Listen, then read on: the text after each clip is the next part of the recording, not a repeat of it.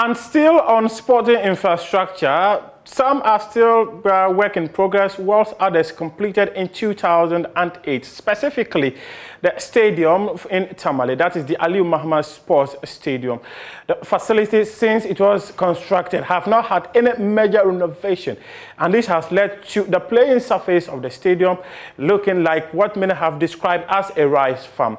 Well, board chairman of the National Sports Authority, Seth Panwum, paid the facility a visit and demanded that the playing surface is fixed within 2 weeks after engaging the leadership of the Sports Authority in Tamale, specifically Salamatu Al-Hassan, who says that the playing style of the teams also contributes to how poor the nature of the playing surface is. The nature of this field, the current state of the field, is the weather. That is one. Two, the pipe water is not helping us due to the chemicals inside the water. And so you just take a look at it now. When the rain starts, within 3-4 days, if you come here, you notice the changes. The whole place will be green.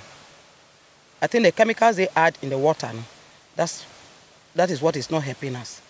It's not about, we water it morning and then night, not even evening, in the night, and then in the morning again. You can see we've just finished watering it. So we have to apply, we applied 10 bags of fertilizer on this pitch.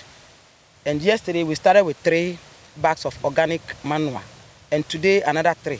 But it is not enough. We are going to get more, especially in the middle. Our system of play here is not also helping us. It's the whole country, not one club. The whole clubs. Maybe that's a system of coaching. They don't play on the wings. They play in the middle. If you want, I can just capture them one of these days, and then I'll send it to you. If you look at where the goalkeeper stands, because he's always standing at one place. Look at it. Your explanations being offered as to the nature of the pitch and the efforts that, or the steps you have taken on your own since the House of Folk match to have it ratified. But I would say that you still have to do much more as expected.